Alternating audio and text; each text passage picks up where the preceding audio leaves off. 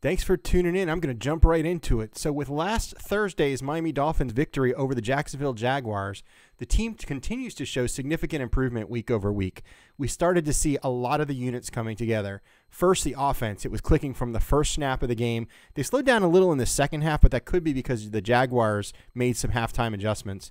Defense was also clicking. They racked up a total of 4 sacks during the game, while also collecting an interception and collecting a forced fumble at an important time towards the end of the game. Special teams has also been special. Matt Haack, he got his punt to the 4-yard line.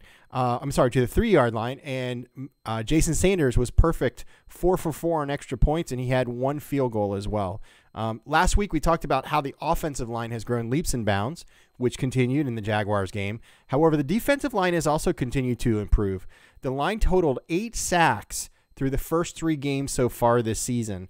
And last season, through 3 games, they had only 4 sacks, so they've already doubled their production from last year. Also, Christian Wilkins, the Dolphins' 2019 first-round pick, he leads all interior defensive linemen through 3 weeks with a 61% run-stop win rate, which is very positive. And then also the defense held the Jags to 72 rushing yards, which is the best running defense that they've shown all season. So a lot of positives there. On to this Sunday when they host the Seattle Seahawks. Based on what we've seen, the Seahawks have an amazing offense, but there's a couple of points that I can make. First of all, West Coast teams tend to have it rough when they head to the East Coast for a 1 o'clock game. Temperature in Miami is going to be in the upper 80s, lower 90s. It's going to lead to some important conditioning questions. Seahawks are dealing with some significant injuries with a total of 8 players questionable, including Chris Carson, Jamal Adams, and starting right guard Damian Lewis.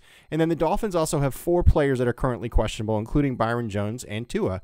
The Seahawks defense is the worst in the league when it comes to passing yards given up, and the Dolphins have proven to be able to put up a lot of yards in the air, which is helpful. And then the Miami Dolphins also have had 10 days to prepare for this matchup. So thanks, guys. Fins up. Definitely like this tweet.